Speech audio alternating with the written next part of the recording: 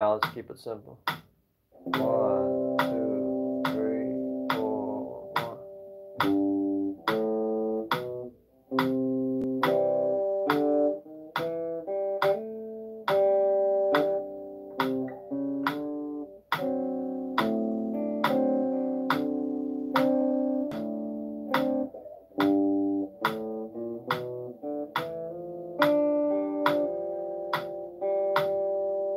See? Now we're talking tricky.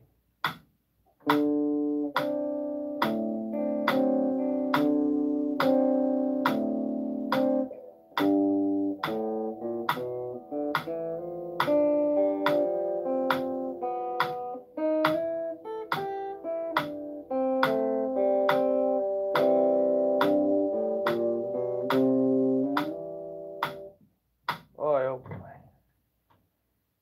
Alright, let's take a look at it.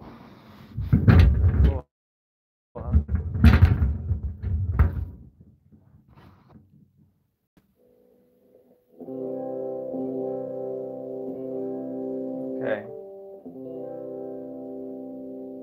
So now, beat 1, we strum from the 5th string. I'm holding down the C chord.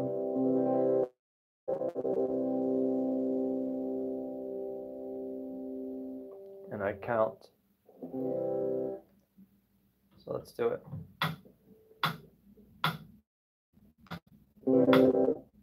Get ahead of yourself now. 1, 2, 3, 4, 1. See, it's just that little subtleties of movement. On beat 2, I think is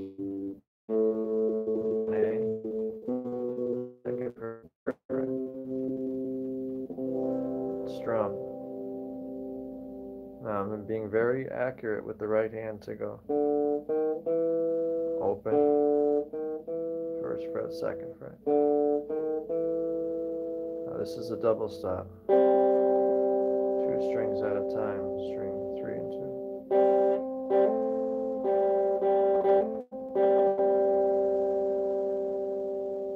Trill.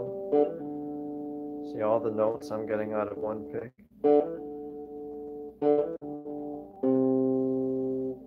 That beginning part. 1, 2. Already.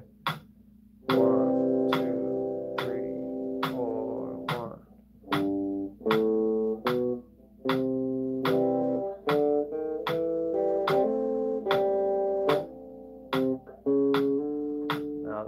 Now this is the part where you really have to know what the right hand is. Will go wrong, and you can look from kind of knowing what you're doing to hitting a bunch of wrong strings. So I'm doing one pick on the 3rd fret, another pick on the 4th fret, and sliding into the 5th.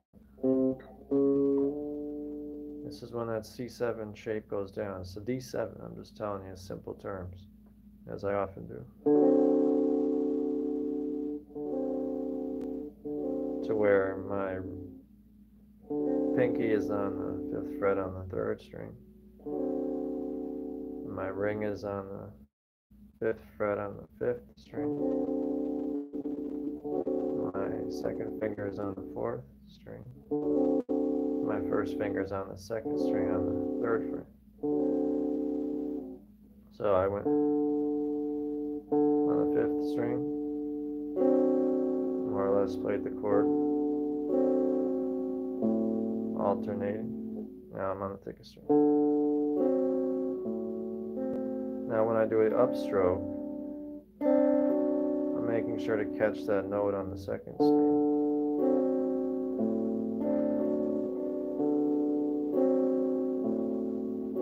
So you need to be very confident with this chord shape, because when you start doing an alternating bass, you're still holding down these shapes. That's the whole concept.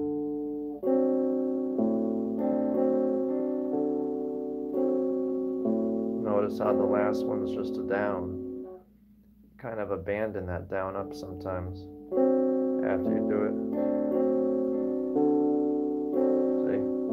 It's more practical. It makes the rhythm more interesting.